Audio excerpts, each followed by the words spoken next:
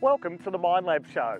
This is the place where you'll get all the tips, tricks and information you need to start your next gold prospecting or treasure hunting adventure.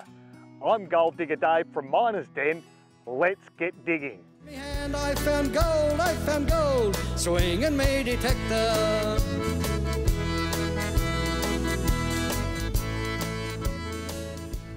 This week on Gold News sees the gold price still hovering around about $2,860 an ounce Australian. That's a fantastic price for gold, although we are expecting with the US elections and an increase in coronavirus cases in Europe that we could possibly see it rise a little higher yet. We're still aiming for our $3,000 an ounce Australian before the end of 2020. Go the gold price. The Miner's Den finds competitions are going along great. We're seeing lots and lots of new entries coming in, and even some who are taking photos of their finds from their own backyards during lockdown. We'll be announcing the first of our winners this week. The Den, the Miner's Den social site where you can drop in and have a chat about anything to do with prospecting, your finds, get a bit of advice. Corey, who has been doing a fantastic job running this, is always available there to answer any of those questions. And as we move through with future shows, you should see us being able to offer some exclusive deals via the Den. For more information about this great social hub, check out our Facebook page. For those of you who haven't entered as yet, there is still plenty of time to get in on our fantastic giveaway of a Minelab E-Track coin and relic machine and a Go Find 22 for the kids. There are multiple ways to enter, and multiple entries gives you more chances of getting this great kit. Check out the Facebook page or our website for more information. I look forward to seeing your fantastic entries as we get towards drawing the winner. This week, with the virus still raging around the world, it's good to see that people all over the world are getting out to find their own little bit of colour.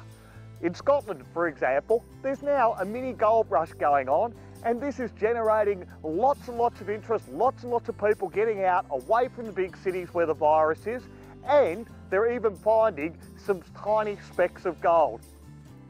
The store update this week sees the stores in Adelaide, Bendigo and Sydney trading as normal, except in Victoria, our Bendigo store will be closed on Friday for the grand final holiday.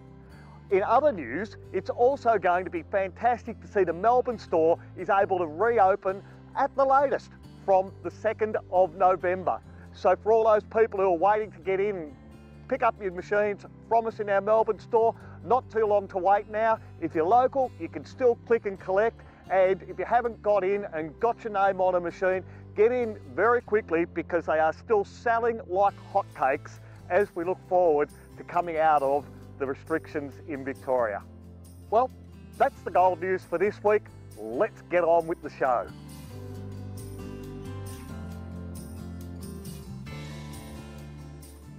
This week's viewer giveaway is the full set of 9 John Tully gold prospecting maps from around central Victoria. This fantastic reference guide is a great way to find places to go out and hunt for nuggets throughout the central Victorian region. All you have to do to be in the winning for this set of magnificent maps is to drop a comment in the feed, say hi, or ask a question, and Live Dave will draw the winner at the end of tonight's show.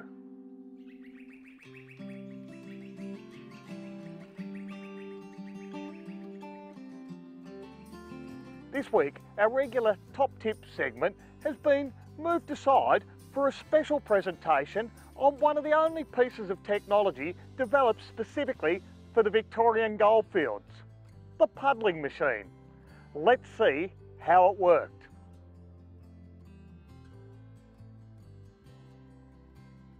Where we are now is an original puddling machine that we've attempted to restore over the years. Burra Smythe, in his book, The Goldfields and Mineral Districts of Victoria, spoke of the number of puddling machines that were working the Bendigo field in 1860 at 1593. Only a few years later, in 1868, that number had dwindled down to 433. Each of these puddling machines, to operate successfully, would require the labour of somewhere around about 3 to 4 men and 2 horses. The puddling machine here would have seen the old timers bring their wash dirt from the gully or up the gully and back down to this puddling machine. They might have brought it in say a dray or just in a plain old wheelbarrow. They'd then put the dirt into the puddling machine here, and they would use the dam here and possibly a whip or a canvas bucket to fill the water into the puddling machine. The puddler had the horses one on either side with a cross beam that went across here and a scarifier that dropped down in the middle here. As the horses walked around, it broke up or puddled the clay, releasing the gold. Now once the horses had walked around and puddled the soil for maybe a day or a day and a half, it would then be time to drain out all of the excess water and the slurry out through this section here, which is where they drained the puddling machine. Once it had been drained, they would then go back over to our dam with their whip and reload the water back in to continue the puddling process. Once the puddling machine had been drained, it was then up to the guys to come in with pitchforks and throw out some of the larger rocks and things. They would then use their whip and bucket, the canvas bucket, and refill the puddling machine with more water, and the process of puddling would continue. Once the load of pay dirt had been sufficiently puddled and the larger rocks removed, it was then able to have a fine slurry left in the bottom of the puddling machine. This was the concentrate that will hold all of the gold. It was removed from the puddling machine just with shovels, and it was taken then to our water source, our dam, and it was put through a cradle or a rocker box, or just simply panned off to recover the gold. The puddling machine was a unique piece of Victorian technology that was developed on our goldfields. For this reason, puddling machines and their sites are protected under Victoria's heritage laws. There is no fossicking within 10 metres of a puddling site, so that these can be left and preserved for future generations to see the way history was created back in the 1850s and 60s. This has been the puddling machine as part of the Minelab Show.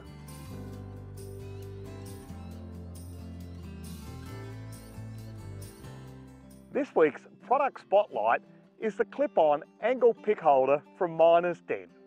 This great piece of kit is a fantastic way to carry your pick whilst you're wandering around out in the goldfields. It comes in both left and right-handed for different prospectors, and if you're selecting a pick holder, make sure if your detector is in your right hand, you pick your pick holder for your left-hand side. This way it keeps your pick away from your detector's control box and a little bit further away from the coil.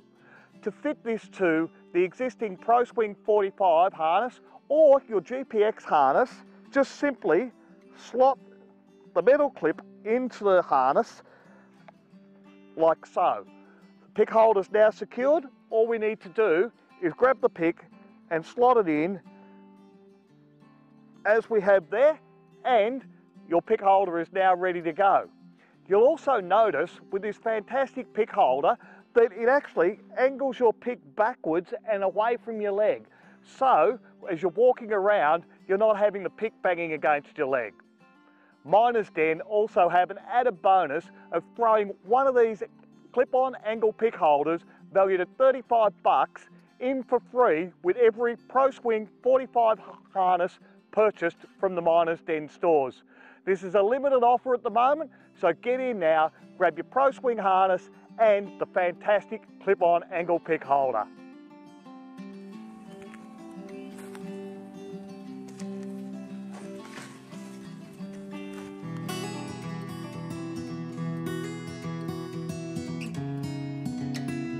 Week 3, research.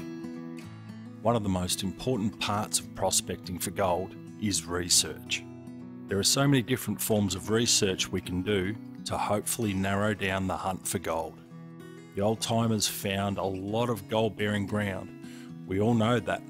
but they also left behind plenty of clues, evidence, information, and believe it or not, gold. They certainly did not get it all. There were plenty of successful miners in the old days, and there were also plenty that were not. In my eyes, it really wasn't much different to today. We just play a slightly different game. Technology today has certainly given us the upper hand, and that combined with the information they left behind makes it very possible for any prospector to find a virgin patch. The exact same indicators the old timers look for are still there. They certainly didn't go out and dig a hole just to get a handful of blisters and hope for the best. If the ground didn't show good potential, they moved on.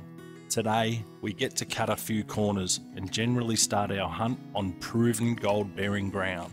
Do your homework on the particular area, then do the groundwork. And don't be afraid to branch out from the inevitable in the search for untouched ground. The patch is really throwing out some chunky gold, and I'm becoming very confident that I haven't seen the best of it. Enjoy the photos. Regards, the Phantom Prospector.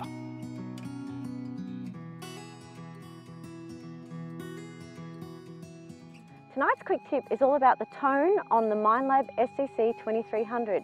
There's an option of two tones, a high-pitched tone, which is the default setting, and also a lower tone, which I'm going to show you how to change to.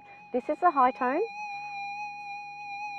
I'll show you how to change it to a low tone. Turn the machine off. Now this time when we turn the machine back on, we are going to hold our finger on the volume button and we're going to turn the machine back on.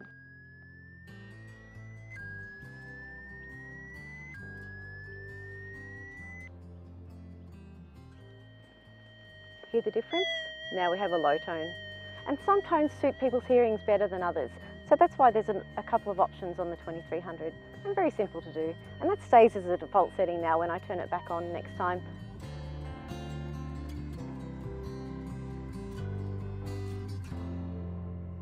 This week's store offer from the Dens is the CTX 3030 coin and treasure detector. This fantastic unit is on special at the Miners' Dens for the month of October at $2,595.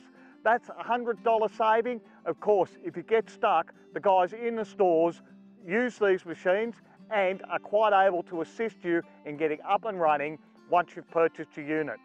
They're a fantastic unit, smashing price, got some in stock now, so Minelab CTX 3030, $100 off at $2,595. This week's Miners' Den store special.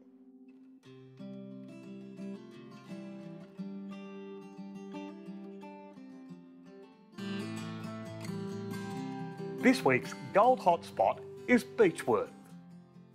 Before the gold rush, the area was used for grazing and was known as Mayday Hill until it was changed to Beechworth in 1853. Gold was first discovered at Reeds Creek at the present site of Beechworth in 1852 by a shepherd named Howe and his companions.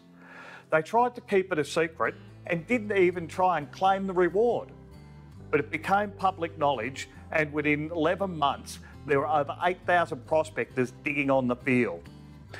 The area soon changed from a rugged and remote area to a thriving regional centre. In the first 4 months of 1853, the gold escort took out 120,000 ounces of gold from Beechworth. By 1857, more than 20,000 people lived in Beechworth. It was a prosperous town with many banks, churches, schools, shops and hotels. There was also a hospital and a prison. Being such a prosperous centre meant that many beautiful buildings were built, and 32 nationally significant buildings still stand today. The discovery at Reeds Creek was followed by finds at Woolshed, Stanley, Myrtleford and Eldorado. It became known as the Ovens Goldfield after the river it was situated on.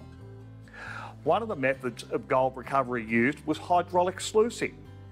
Hydraulic sluicing required large amounts of water as well as structural engineering to harness the power of the water.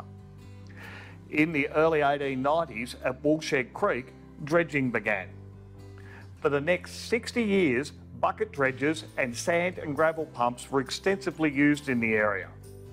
People from every corner of the globe came to the area, but during the 1860s, a large part of the population were from China.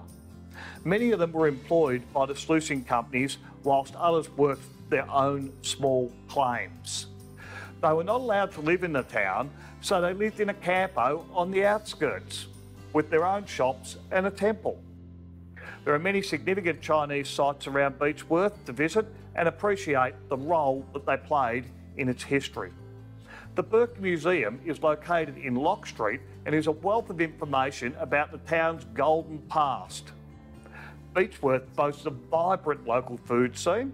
There is a mix of shops, galleries, and history of the local area can be explored through a guided walking tour.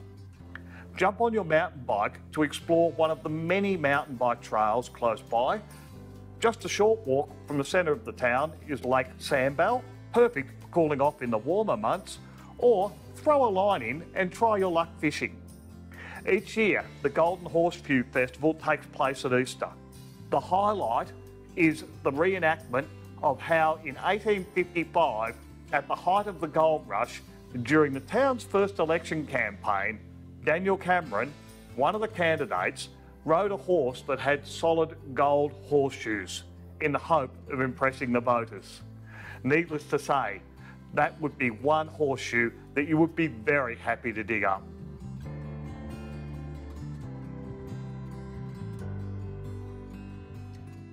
Live Dave has just drawn the lucky winner of this week's viewer giveaway. Check the feed to see if you've won and we'll send you a DM to confirm. Congratulations.